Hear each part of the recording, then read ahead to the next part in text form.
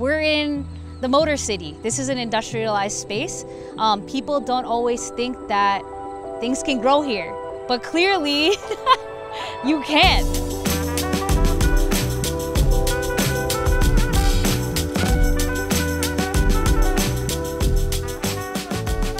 Grown in Detroit is made up of people who are part of the Garden Resource Program,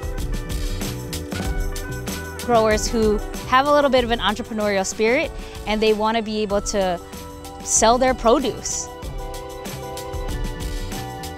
It's already a lot to be able to be a farmer in general. It's difficult. Growers really just focus on being able to produce the best produce possible, and then we take care of the rest.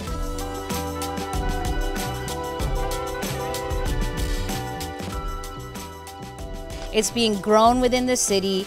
It's being consumed and purchased by people in the city. And through our program, growers receive 100% of the profits.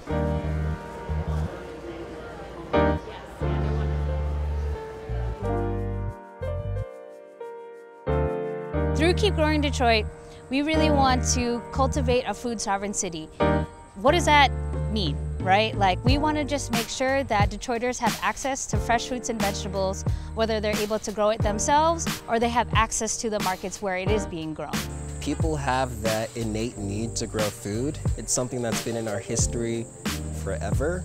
And so to be able to practice that, no matter where you are, especially in an urban setting, it's something that's going to really reconnect people back to the land, back to the soil.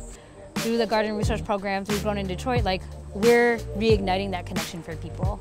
Whether it's being able to actually put their hands in the ground and grow that produce, or reconnecting with some kind of fruit or vegetable that they hadn't seen since they were kids. Oh my God. There's some really gorgeous produce that hits that table every week.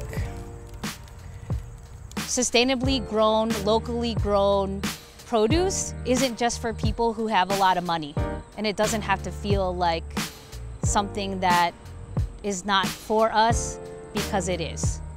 It's right here.